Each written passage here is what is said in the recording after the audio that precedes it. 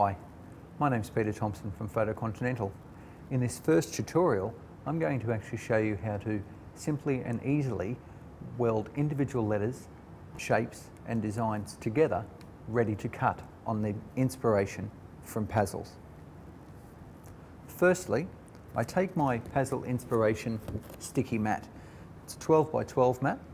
It's got a sticky surface on it so that when I place my paper or material down onto it, it sticks down and holds in place.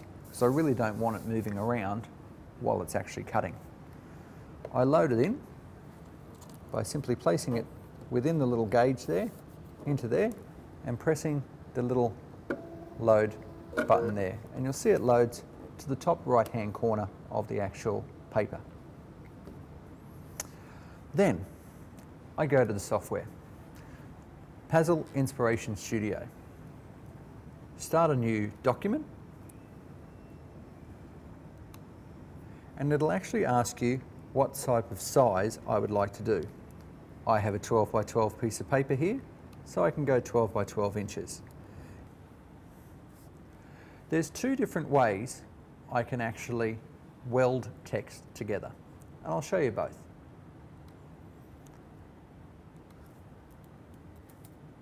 Let's use our word happy. Over here I have true type fonts. These are the fonts that I will find in my computer. Also, I do have some Pazzle fonts which come with the software. Let's select Antique Olive.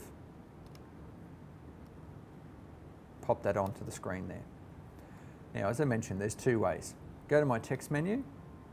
I can break text by character, or I can visually text space.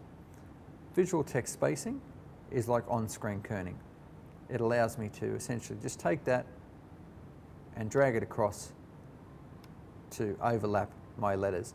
I can grab the individuals as I need to and drag those over at the same time. So I can do individuals or all at once. Once I'm happy with that, I go to my join selected element or my welding tool, click on it, and you can see very quickly and very easily how that has joined all those letters together to make one word. Now, as I mentioned, there's another way to do it as well.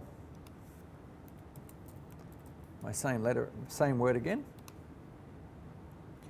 This time I'm going to break text by character.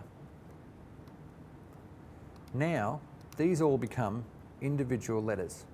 So I can place those then up, down, wherever I like. I can even double click and actually create a completely different font within if I want. Increase the size, bring him over there.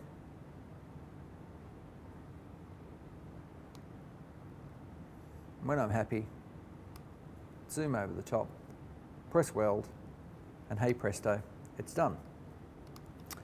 Let's just get rid of that one there. I move that then to the top of my screen because this top point is generally where it would start to cut from. Now let's go to Cut Project. I select the actual type of paper that I'm using. So you'll see here that when I select the different papers, see how this is on 3 at the moment? We're actually going to just use a lightweight paper. So when I click on there, it tells me that I need to select a blade depth of 1. Now if you just have a look here, I move these little blade depths here. So I can move this down now to 1, and that's ready to go. I then say Cut Project.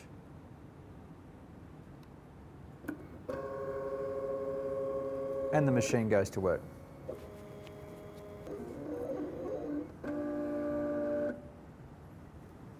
I then release the paper, or release my mat, using my little picking tool.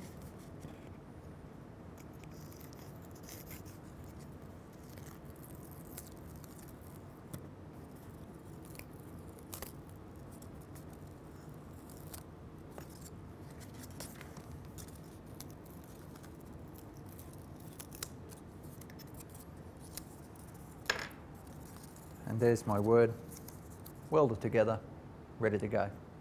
Now that was done in literally a couple of minutes. In the next tutorial, I'm going to actually show you how to go one step further.